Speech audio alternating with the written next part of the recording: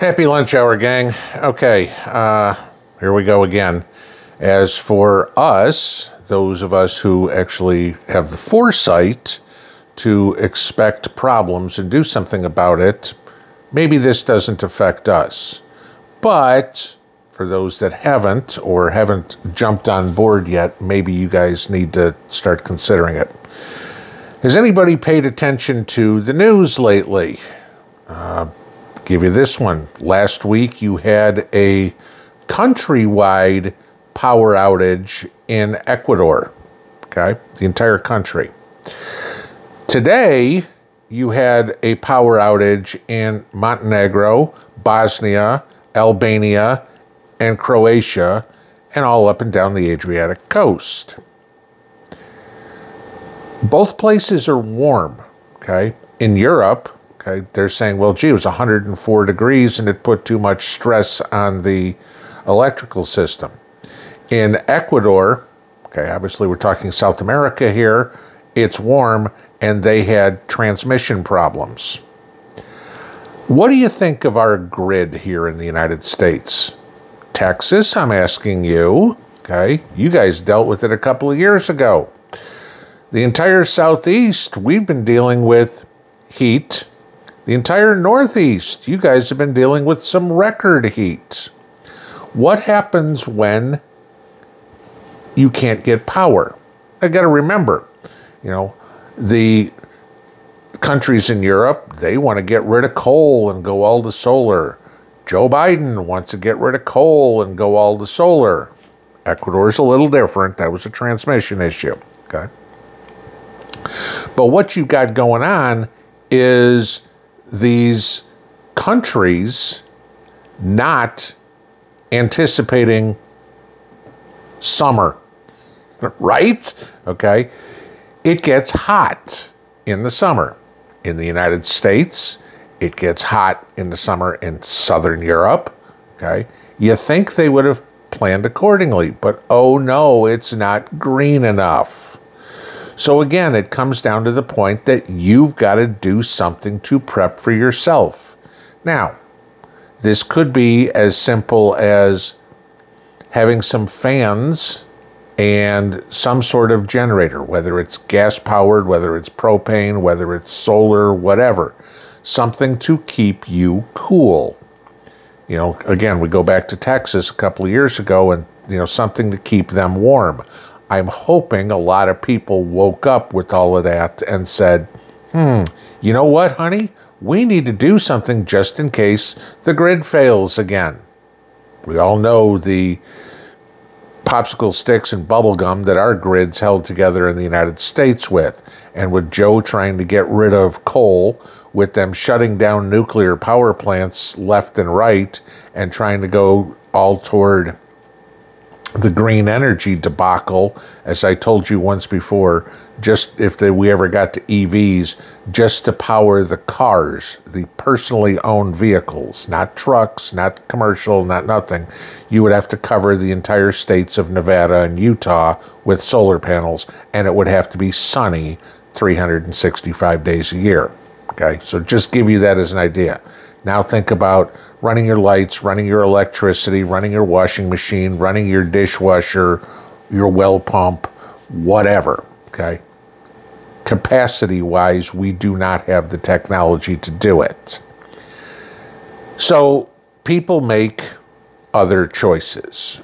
And again, getting a gas generator, a decent-sized gas generator, okay, that'll cost you a few $100. That's affordable. Getting yourself a decent-sized solar generator, that's going to cost you a few $1,000. But you've got to figure out on your side what you are going to do to keep yourself cool. Because heat kills. Heat exhaustion, heat stroke, you can die from it. And in the heat, I mean, I know down here lately it's been in the 90s with high humidity. It's, I don't want to say brutal, but it's unbearable to be outside for any time. You guys know a few years back, oh God, this has got to be what, 2018, I think, the summer of 2018. We were out in Vegas when it was 117 degrees. Temperature, not heat index. Okay, that was ridiculous. But that's possible. And that's what we prep for the possibilities of something going wrong. It gets hot. We can't control that. Okay, no, greenhouse gases don't affect it. Okay, 0.01% of the temperature outside is by man's contribution. That's scientifically proven. Okay, but it gets hot. So, what do you do about it? Come up with some alternate plan. Do you have some way to jump in a lake, jump in a pond, get wet, water in a bathtub, somehow to cool yourself off, cold compress, whatever?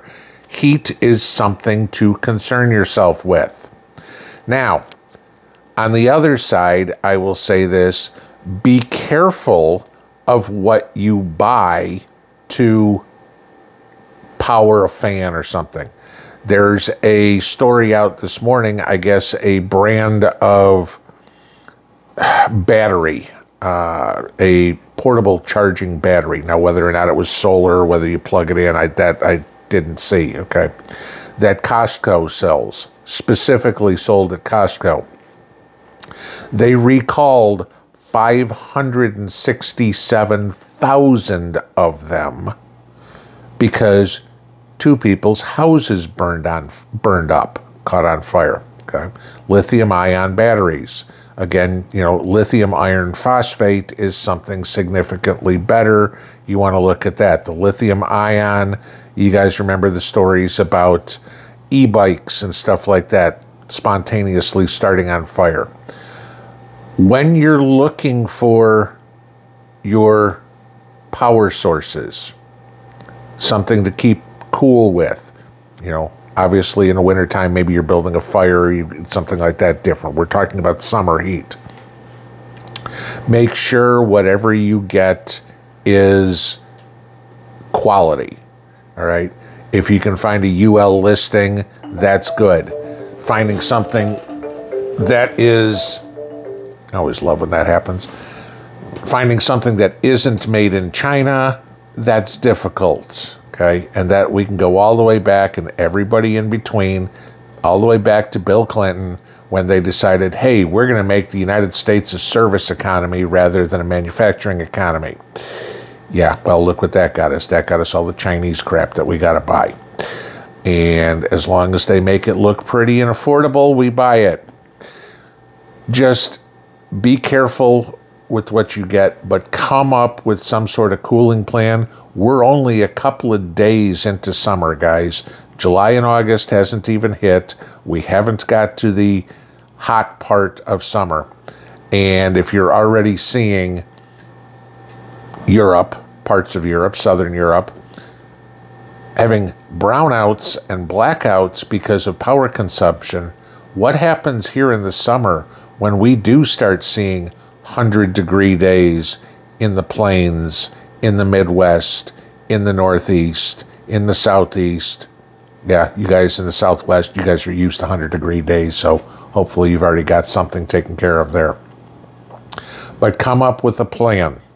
Do something. If it means biting the bullet and getting yourself some generator, it might be worth it. We've seen way too many stories over the last few years about people dying from heat and dying from cold. Take care of yourself, because ain't nobody else going to do it for you. Pinball out.